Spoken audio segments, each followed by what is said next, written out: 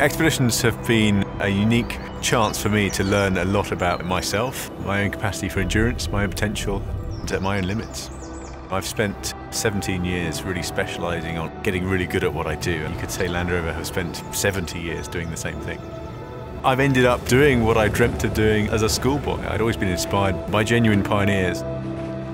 I don't think there's anything unique about me. I don't have some unusual superhuman ability to withstand the cold or to endure extreme hardship. I just think it's come from a narrow focus and a willingness to take risks and to work hard over a long time period.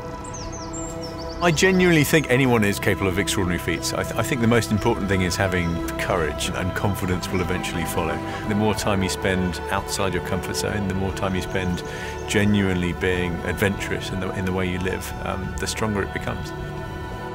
My expeditions have taught me that having a challenging, testing goal is important when it comes to getting the best out of yourself, and I'm happiest when I'm outside. I've always loved being in the outdoors.